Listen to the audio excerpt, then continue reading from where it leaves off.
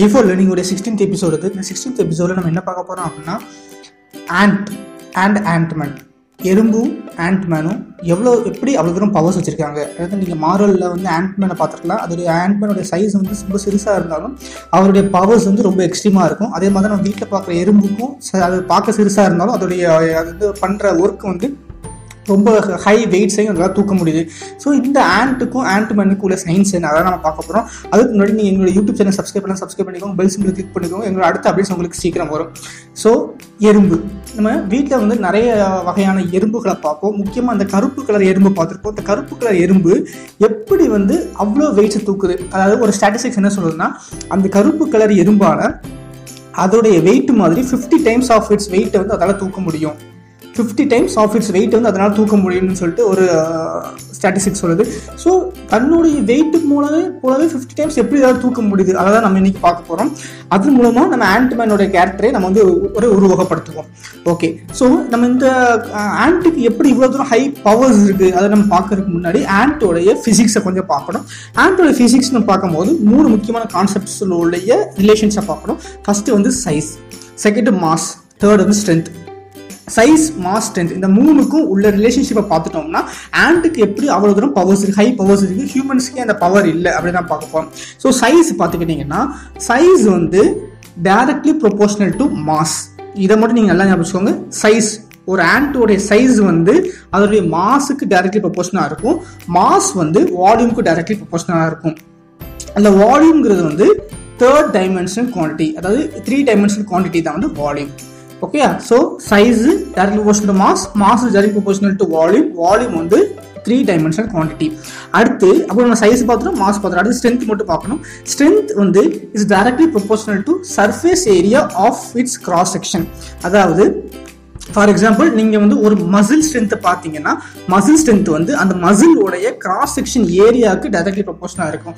இதில் ஏரியா வருது. ஸோ வந்து என்னன்னா ஏரியானா it is a 2 dimensional quantity. ஓகேயா, ஸோ சைஸ் அண்ட் மாஸ் வந்து 3 dimensional குவான்டிட்டி, மாஸ் வந்து மசில் ஸ்ட்ரென்த் வந்து 2 dimensional குவான்டிட்டி. இப்போ ஒரு நேச்சர் லா நம்ம படிக்கணும்.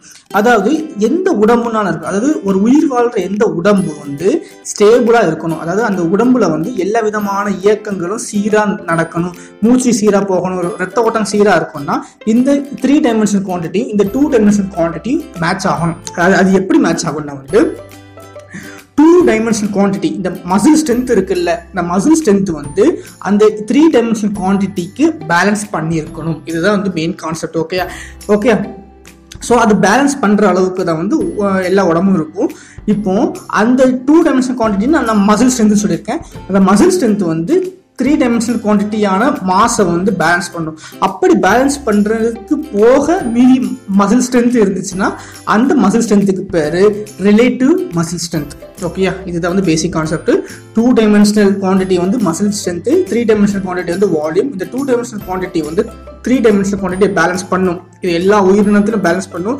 பேலன்ஸ் பண்ணுறதுக்கு போக உள்ளது ரிலேட்டிவ் ஸ்ட்ரென்த். இந்த ரிலேட்டிவ் ஸ்ட்ரென்த் தான் நீங்கள் உங்கள் வீட்டில் ஏதாவது ஒரு பொருளை தூக்குறதுக்கு யூஸ் ஆகிற ஸ்ட்ரென்த். ஓகேயா, இந்த ரிலேட்டிவ் ஸ்ட்ரென்த் தான் வந்து ஒரு பொருளை நம்ம தூக்குறதுக்கு யூஸ் ஆகிற ஸ்ட்ரென்த். இப்போ ஹியூமன்ஸ்க்கு வந்து இந்த ரிலேட்டிவ் ஸ்ட்ரென்த் எப்படி இருக்குன்னு பார்ப்போம். ஆண்ட்ஸுக்கு அந்த வீட்டில் பார்க்குற எறும்புக்கு இந்த ரிலேட்டிவ் ஸ்ட்ரென்த் எப்படி இருக்குன்னு பார்ப்போம். ரிலேட்டிவ் ஸ்ட்ரென்த் அதிகமாக இருந்துச்சுன்னா ஹை மசில் பவர் உண்டு, எவ்வளோ கிலோ வெயிட் வேணாலும் தூக்கலாம். ரிலேட்டிவ் ஸ்ட்ரென்த் கம்மியாக இருந்துச்சுன்னா நீங்கள் வந்து கம்மியான கிலோ வெயிட்ஸ் தான் தூக்க முடியும்.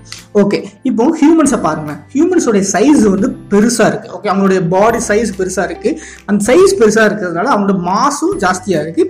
மாஸ் ஜாஸ்தி ஆகிறதுனால வால்யூமும் ஜாஸ்தி ஆகுது. நான் ஃபர்ஸ்ட் சொன்னால் எல்லாமே டைரக்ட் ப்ரொபோர்ஷனல். அப்படி வால்யூமும் ஜாஸ்தி ஆகிறதுனால இந்த 3 dimensional குவான்டிட்டி வந்து ஹையாக போயிடுது.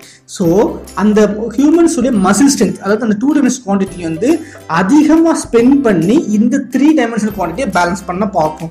அதனால ஹியூமன்ஸுக்கு வந்து ரிலேட்டிவ் ஸ்ட்ரென்த், அதாவது இந்த மசில் ஸ்ட்ரென்த் வந்து 3 dimensional குவான்டிட்டியை பேலன்ஸ் பண்ணதுக்கு போக மிச்சம் இருக்கிறது தான் நான் ரிலேட்டிவ் ஸ்ட்ரென்த் சொல்லியிருக்கேன்.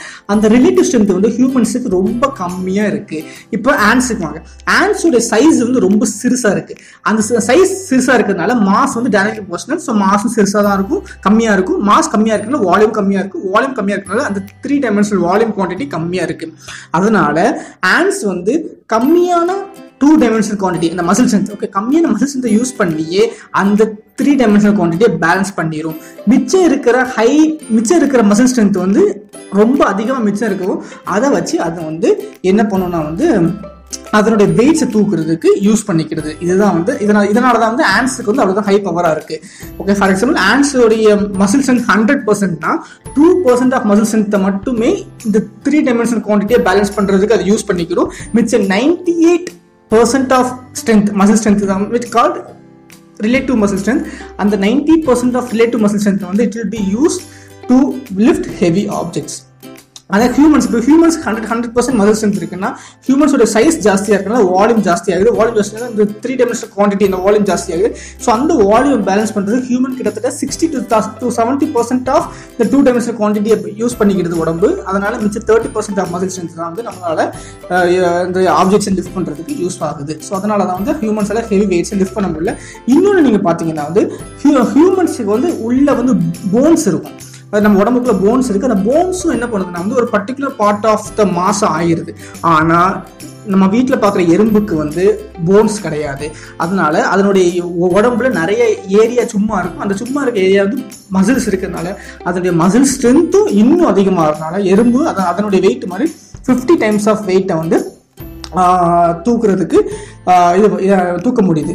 ஓகே, இப்போ வந்து நீ எறும்பு செய்கிற வேலையை, அதாவது ஒரு எறும்பால் தூக்க முடிகிற வெயிட்டை எங்களால் தூக்க முடியாதா அப்படின்னு நீங்கள் கேட்டிங்கன்னா கண்டிப்பாக முடியும். அதுக்கு நீங்கள் என்ன பண்ணணும்னா வந்து உங்களுடைய வெயிட்டை குறைங்க. ஓகே, உங்களுடைய வெயிட்டை குறைச்சிருங்க. உங்களுடைய மசில் உடைய ஏரியாவை கூட்டுங்க. சிம்பிள், அவ்வளோ. உங்களுடைய மசில் இருக்கிற ஏரியாவை கூட்டுங்க. உங்களுடைய வெயிட்டை குறைச்சிங்கன்னா ஆட்டோமேட்டிக்காக உங்களாலையும் ஹெவி வெயிட்ஸை வந்து தூக்குறதுக்கு நீங்கள் தூக்க முடியும். அதனால தான் நீங்கள் ஹெவி வெயிட் லிஃப்ட் சாம்பியன்ஸ்லாம் பார்த்தீங்கன்னா அவங்களோட வெயிட்டை வந்து கண்டிப்பாக குறைச்சிருப்பாங்க. அவங்களுடைய மசில்ஸ் ஏரியாவை தான் பில்ட் பண்ணுவாங்க. இப்படி பண்ணுறதுனால அவங்களோட ஹெவியான வெயிட்ஸை தூக்க முடியுது. ஸோ இந்த எபிசோட் உங்களுக்கு பிடிச்சிருக்குன்னு நினைக்கிறேன். நீங்கள் மறக்காம எங்கள் யூடியூப் சேனல் சப்ஸ்கிரைப் பண்ணுங்கள். அடுத்த எபிசோட்ஸ் சீக்கிரம் வரும். ஸோ மறக்காம சப்ஸ்கிரைப் பண்ணிக்கோங்க. பெல் சிம்பிள் கிளிக் பண்ணிக்கோங்க. A4 Learning Science. Thank you.